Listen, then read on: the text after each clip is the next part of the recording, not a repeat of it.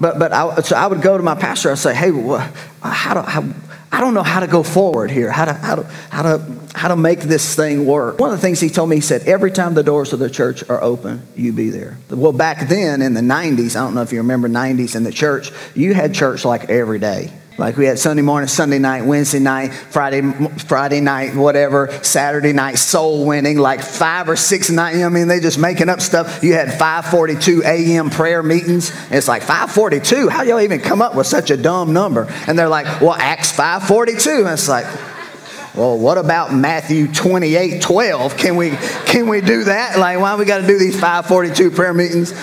But what was he trying to do? Trying to put me in a place where some music was being played, the Spirit of God was speaking, because I wasn't to the point to where I was good enough at hearing it on my own. But he was basically saying, listen, if you'll get in close proximity, when you hear better, the closer you are.